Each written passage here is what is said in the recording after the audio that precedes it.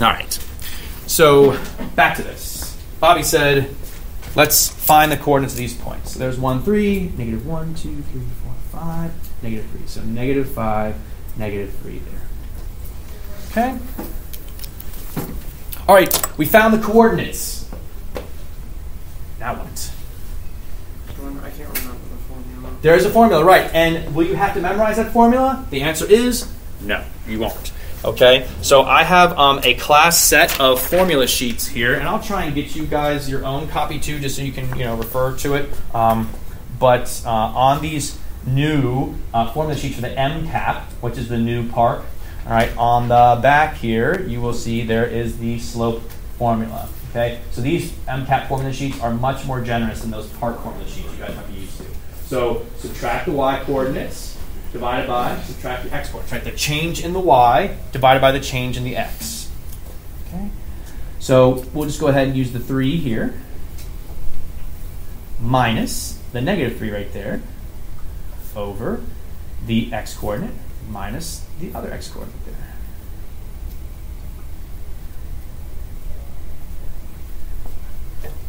Okay, and of course I use the letter m here because m is the variable that we typically use in math, right, to talk about slope.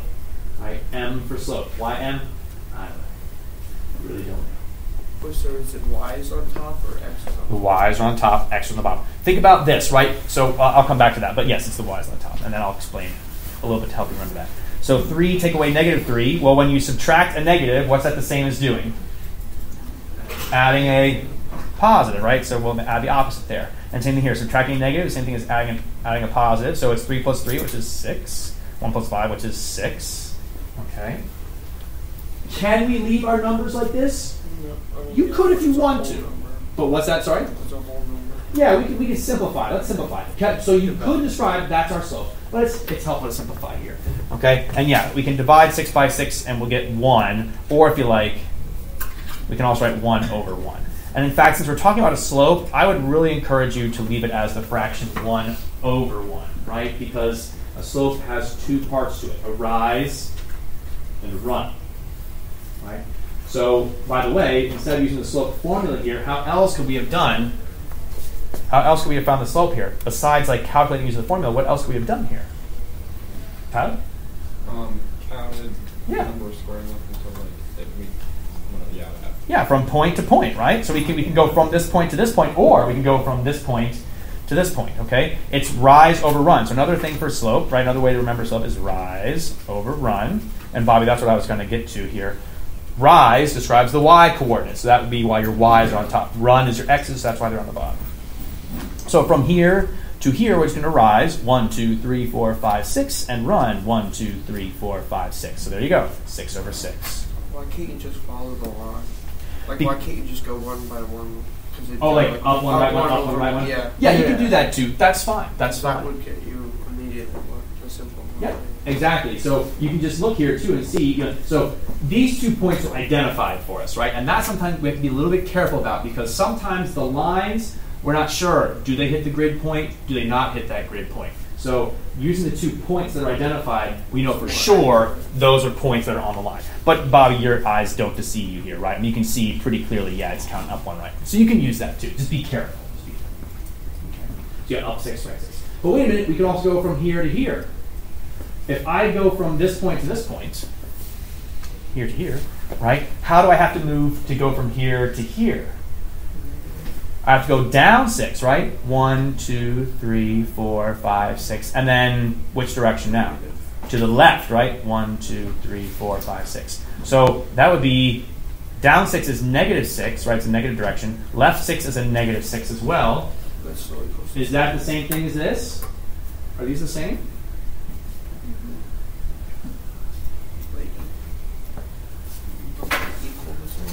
That's what I'm asking. Don't they equal the same thing? Are they the same? Well, I mean, yeah. Right. Well, what's a negative divided by a negative? A positive. Positive, right? Yeah. So are these the same? Yeah. Yes, they are the same. Okay, these are the same. All right. So it doesn't matter which direction you count your slope, from here to here or from here to here. Okay, it just might simplify a little bit differently, but it will still be the same answer in the end. Okay, so why don't you guys go ahead, try number 2. Okay, try number 2. Give it a go. Okay. I just talked that one to death, so you guys try one now.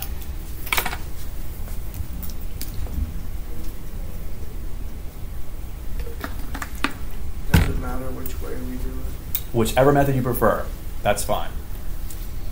There will be times where I will encourage you to do a particular method, you know, kind of thing, or give you strategies about when a particular method is fine here. In my opinion, probably counting is the best one to do because it's just, there it is. So fast. Yeah. Most efficient.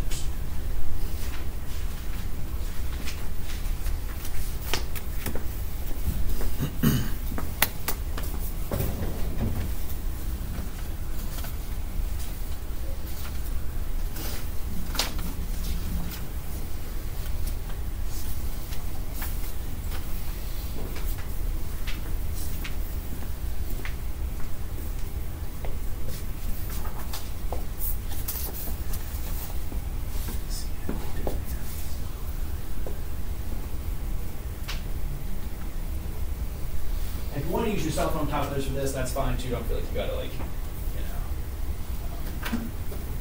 But I also appreciate the effort for that math too.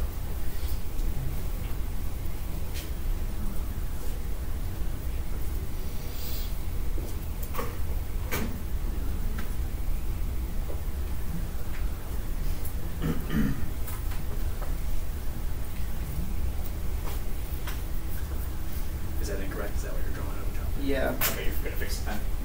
Well, no, I did fix it. Oh, okay, good. I put X over Y instead of Y over X. Gotcha.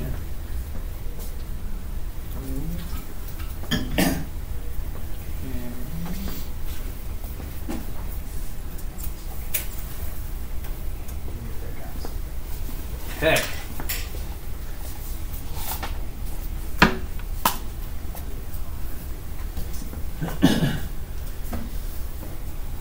Let's do it.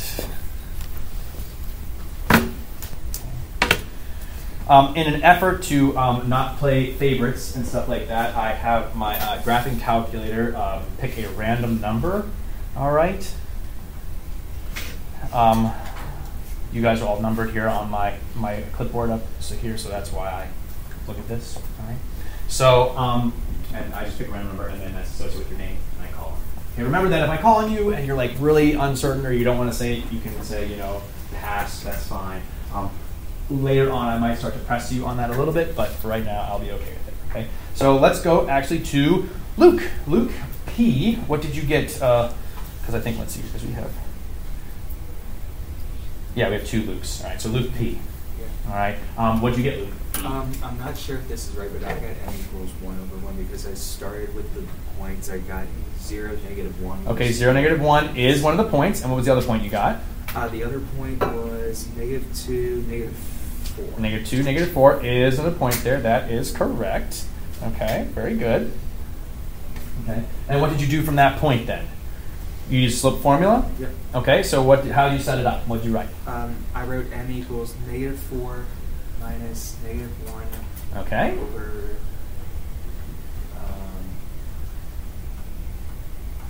it's over So -2. Okay, -2 minus 0, like that? Yep. Okay, perfect. All right, now let's just do that math. So -4 take away a -1, that's like adding a positive one, right? So that'll be -3. So it'll be -3, and then -2 take away 0. Is -2. -2. And then we have a negative, so we could say there and say that's our slope, that's okay to write it that way, but because it's a negative divided by a negative, let's go ahead and make it positive 3/2 there too. That's also acceptable. So 4.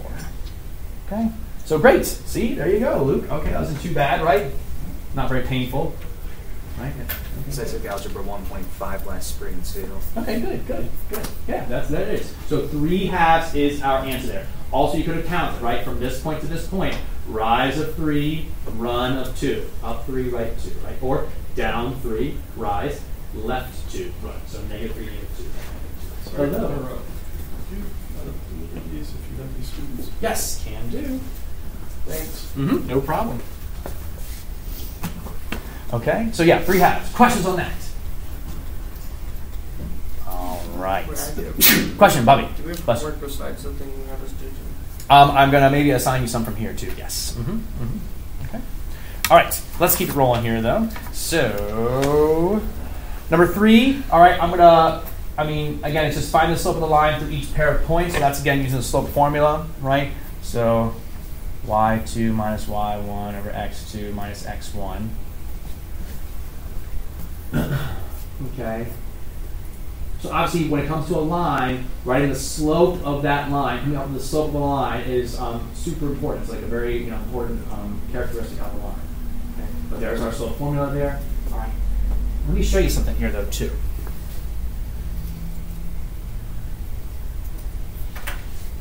Okay. You see how I labeled my points there? I labeled them wrong. Right. Mr. Wood, that's the first point, that's the second point. Shouldn't this be x1, y1, and this be x2, y2? Why did you do this? Because the purpose, my point here I'm trying to show you is that this point, you could call that the first point if you want to, and this is the second point, right? The order of these 2 points doesn't matter, okay? The slope from here to here is the same as the slope from here to here, and I'll show you that, right? So I'm just going to go ahead and just do this slope here. It still works out the way it's supposed to. So 2 minus 7 over 10 minus negative 9. So 2 minus 7 is negative 5. 10 minus negative 9, well, that's really then positive 19. Okay? If I did it the other way, just to show you here, you don't have to write all this stuff down if you don't want to. You have to write m equals? You don't have to. Whoops. Hang on a second. I do it just so that way there's a label for it, so we can kind of know what we're calculating. So 7 take away 2, positive 5, negative 9 minus 10, negative 19. Okay? These 2 slopes are the same. Right? Negative 5 over positive 19 is the exact same value as positive 5 over negative 19. Okay? So in other words, when you have a negative fraction, that negative can kind of jump up or down from the numerator to denominator. It's still the same thing, right? All the things change as a negative symbol. It's still the same value.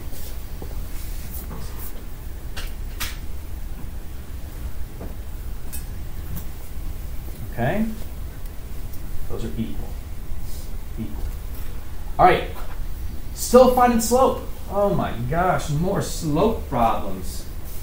Anyone tell me what's the slope according to this? So this is a linear equation, right? It's a linear equation. Maybe before I get to answer that, does anyone know how we can tell this is a linear equation? What about this allows us to know this is a linear equation? The equation where its graph will be a line, right? What about this, Tyler? I don't know if you're about 3x plus 2 into a graph and calculator, or go through. Yeah, it would make a line, right? Okay, make a line. Yeah, exactly right. Okay, you guys remember this is in a particular kind of form. Y equals mx plus b. Yes, y equals mx plus b, also known as blank blank form. Slope-intercept form, exactly right. Okay, this is a very specific, special form for the equation of a line. There are other ways to write the equations of a line, okay, but this is the slope-intercept form. It's super helpful because it gives us the slope and the intercept, specifically the y-intercept of the line. Okay, so you got to remember y-intercept. It's where the line crosses the what? Anybody? Y-axis. That's we call the y-intercept. Okay.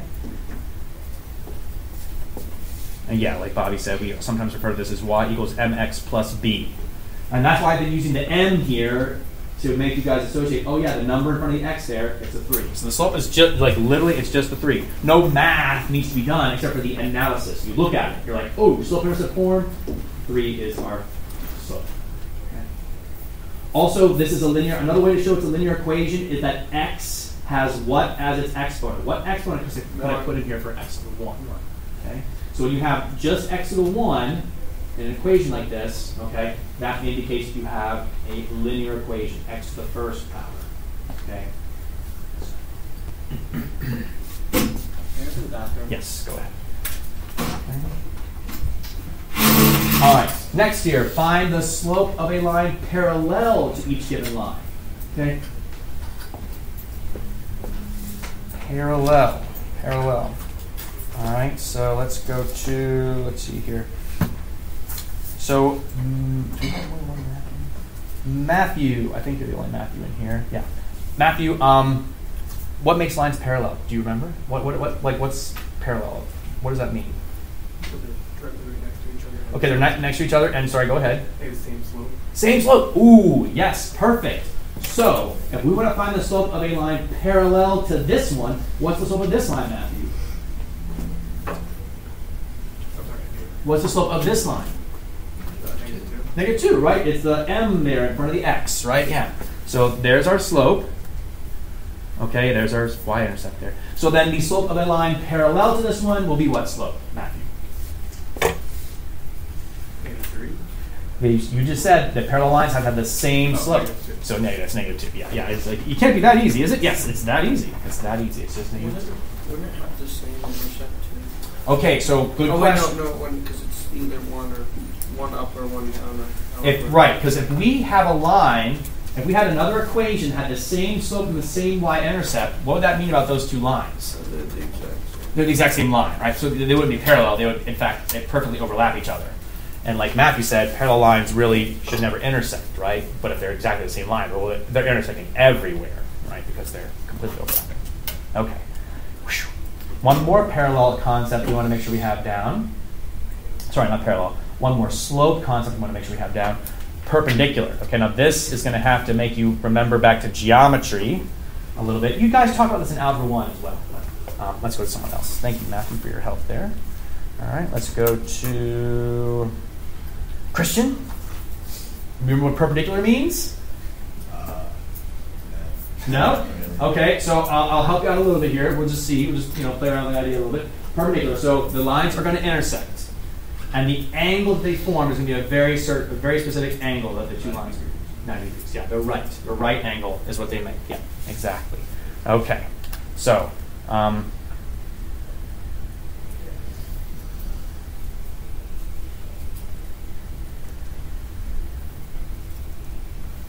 okay, intersect to form a right angle, right? Now,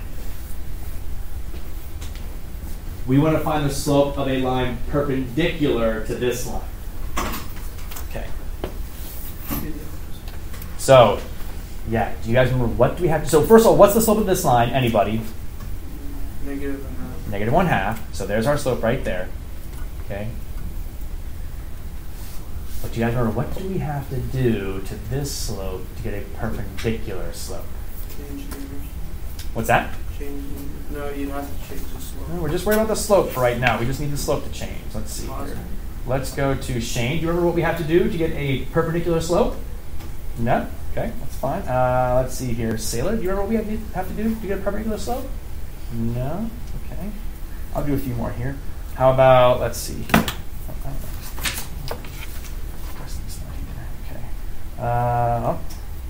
Sometimes my calculator repeats things. How about Luke L? Well, you flip the fraction. So, yeah. Okay, so this would become what? It'd be -2/1. Okay. We do flip it, but there's one more step we have to do. If it's negative, we make it positive. Yes, yes. So the words that we use for that are opposite. Okay, opposite for, that's positive to negative or negative to positive. I'll put that in the parentheses there. Opposite. And then reciprocal, right? That's the other, fancy math term that we use there. And that's where you take your fraction, you kind of, flip the fraction like that. Okay, so this is our answer right here. Okay, trouble like that. Okay, very good, Luke.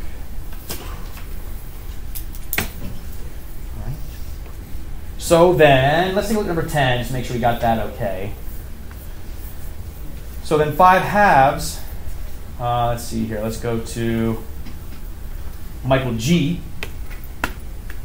5/2 become what? We do the same thing as the last one. Yep, exactly right. So what would it become?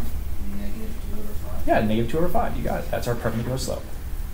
Okay. So there's the original slope right there, but then perpendicular to it would be -2/5.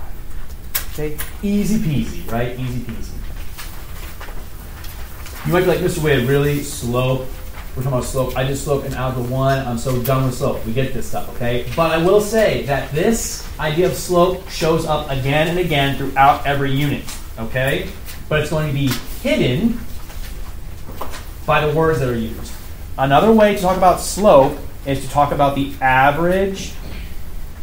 Sorry, I know you guys already flipped. I'm just going to write this here. Average rate of change. Okay? This is a classic question that you will be asked over and over again in every single unit. Average rate of change is the same thing as the slope. Okay?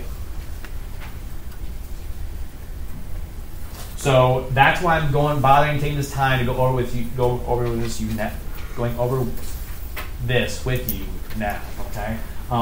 Is because you're going to see slope again and again and again. Every single unit, there's always going to be some average rate of change question. Okay? Just trying to help you guys prepare yourselves, mentally for what to look out for here, okay? On this mathematical adventure that we're going to have. All right, turn the page. Question. All right, now we're going to graph some lines. Okay. Let's hold off on number 11 for right now. Let's jump down to number 13. Okay. So, is 13 in slope-intercept form? Yes, it is. Okay. So 13 is in slope-intercept form. Michael M., can you identify what is the slope of this line? What's the M? Yeah. There's a 1, or as a fraction, 1 over 1 in front there. Very good. What's the y-intercept here, Mike? 5. Yeah. Okay. So on our graph here, there's our y-intercept. There's our slope. Okay. So on our graph here, let's go ahead and plot that. 5 on the y-axis, right? Because it's a y-intercept. And then we'll just use our slope to count to get more points. Okay. Should I start counting from the origin with my slope? Go up 1, right 1 from the origin? Should I do this? No. Where should I start counting? Start at 0, 5. At the y. The y-intercept. That's 0, 5. So I'm going to go up 1, right 1, because that's my rise and run, and I'll put a point. I can't go any further, and you can extend things if you want to, but instead of going up 1, right 1, what other direction could we go here? Down 1 and left. Yeah, down 1, left 1, down 1, left 1. There's a point. Down 1, left 1, down 1, left 1. I like to, extend it all the way. Okay.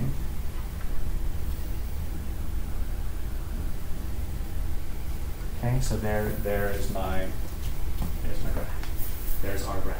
Please make sure you put arrows at the end of your line, right? Because that indicates it goes on forever. You want to show that. Okay. You want to show that. Okay.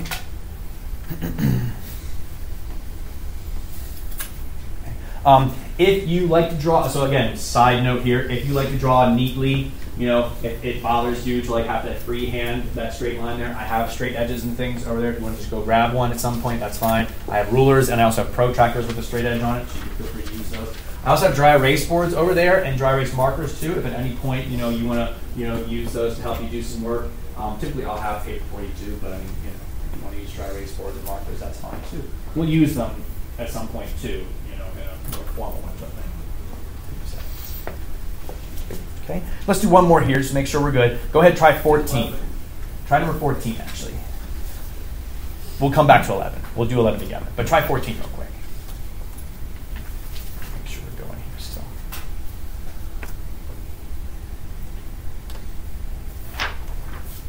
So identify the slope, identify the y-intercept, graph it.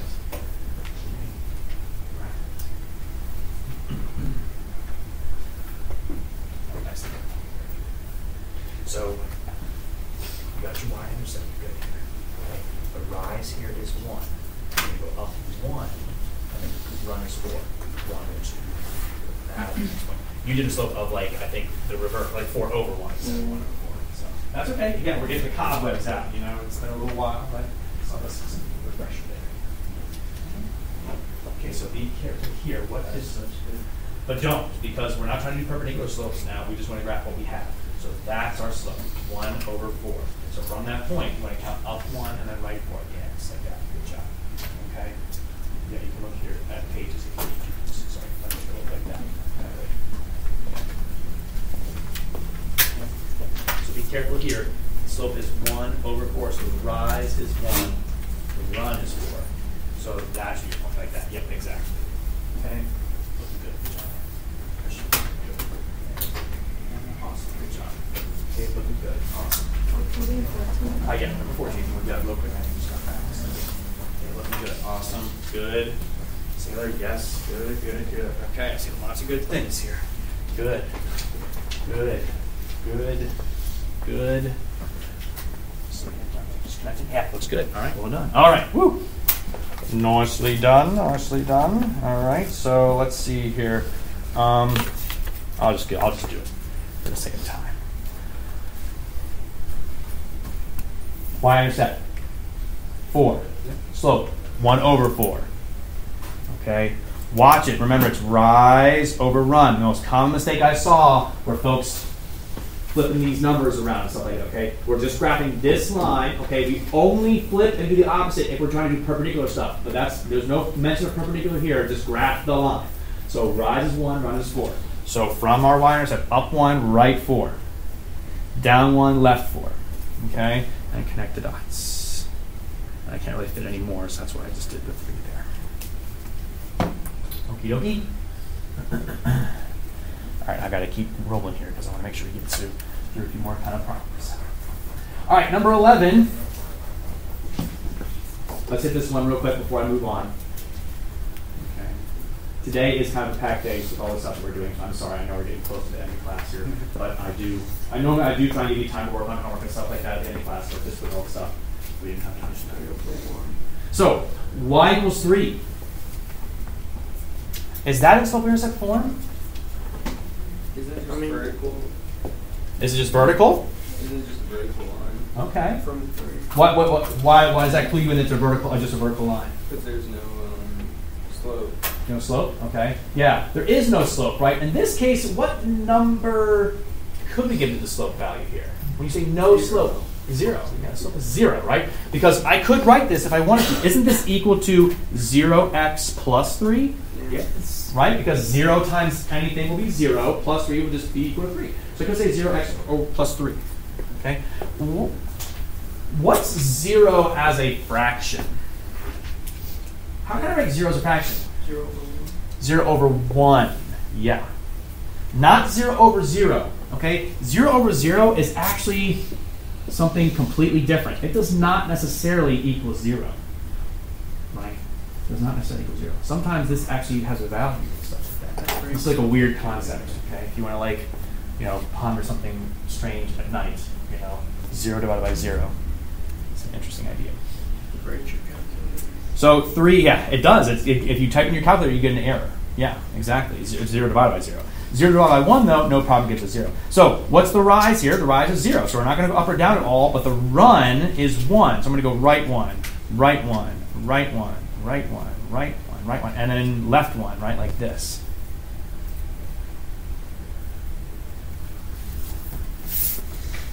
Okay, so Nick, it wasn't a vertical line, it was a horizontal line. But I get it. Look, I would get it mixed up all the time myself too, because yeah, I get it. For a vertical line, instead of a y here, what would we have? X. If we had x equals 3, it'll be a vertical line that goes through that right there. Okay. Another way to think about this, okay, if that's strange to you to think about, like Mr. Wood, like slope-intercept form from here, really. Another way to think about it is just that you're trying to graph the line y equals 3. You want to just graph all the points that have a y coordinate of 3, right? You just want to graph everything that has y is 3. Well, where does y equal 3? Right here, right? But y is also 3 here, right? The y coordinate is still 3. The y coordinate is still 3. The y coordinate still is 3, 3, 3, 3, right? And it goes 3 this way, too. What's changing is the x coordinate. Right? But the y coordinate's all 3 right here, so that's why I get that nice horizontal line. Likewise with the vertical line, if you have like x equals, a number, I'll just squeeze it in here. If you have like x equals 2, where does x equal 2? X equals 2 right here. but also here, and here, and here, and here, and here, and here. All these coordinates have an x value too, right? And so that creates that vertical line. And one way to think about graphing a line is that it's just all the points that make that equation true. So that's our idea there. All right. Turn the page once more here. Okay, and we'll just quickly take a look at two of these here. Let's take a look at 17. Directions say to write the slope-intercept form of the equation of each line. So in other words, y equals mx plus b. Okay? To write an equation slope-intercept form, what two pieces of information do we need? It's called slope-intercept form, so what do we need? Slope and the y-intercept. Y-intercept. Okay, let's look right here at number 17. Okay, what is the y-intercept of this line? 0, -1. Yeah, so just we'll use the number -1. Okay, so b equals -1. And what's our slope? Well, we can just count it, right? There's a point, there's a point. So down 1, right 1. -1 over 1. Okay, so y equals -1 over 1x plus -1 if you like. Or you can just say -1 there too, is fine. Okay.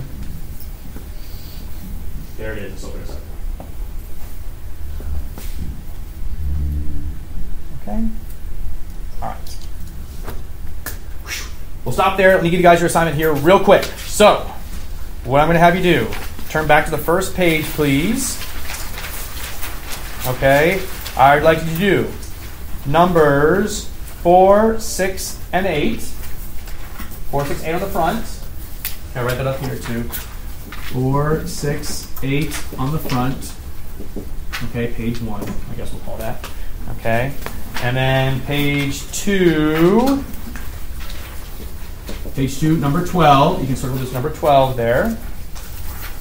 Okay.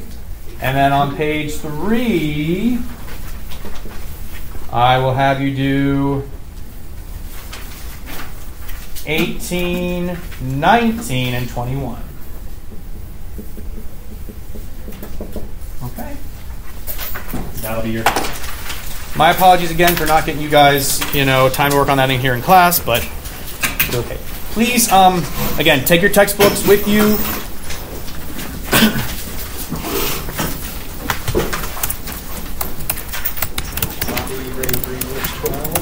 And please dispose of your sticky notes too, please.